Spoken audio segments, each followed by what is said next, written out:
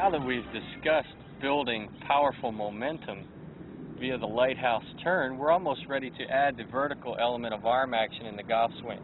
Before we do that, we've got to learn the importance of keeping the swing center steady as we wind up and unwind in the golf swing. Jack Nicklaus says that keeping the head steady is the #1 universal golf fundamental, and he's absolutely correct, as his record shows.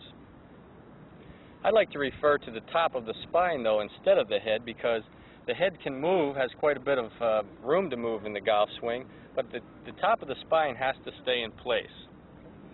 There are a number of ways to check the top of your spine to make sure that you're doing it properly, and the easiest one of those is to go outside late in the day and use your shadow as a feedback system.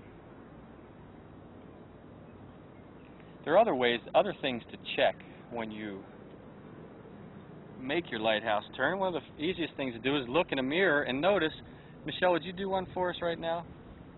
Notice when you make your lighthouse turn and you finish the swing, is your belly slightly closer to the target than your head? That's a good indication that you cleared your hips, the top of your spine stayed back, the bottom of your spine maybe moved a little bit toward the target by the time the swing was finished, okay? If you're having trouble with this idea and you find your spine going this way and that, the first thing to check is that you've got too much tension in your upper body and you're using your shoulders to unwind, and that force is pulling you off balance. If your triangle is relaxed, it's easy for it to turn in place. If you still have a problem, think about the idea of your shoulders turning right where they are. Okay, there's a top of your spine is almost the hub of your arc. Your shoulders turn right in place. Make sure that they're behind the ball position. We haven't talked about a ball yet, but the ball would be kind of in line with your left ear. So if you make the unwinding motion and your spine and your shoulders are still behind the ball, chances are your spine didn't move very much. The best time to build a steady swing center in your golf swing is when you're learning the lighthouse turn.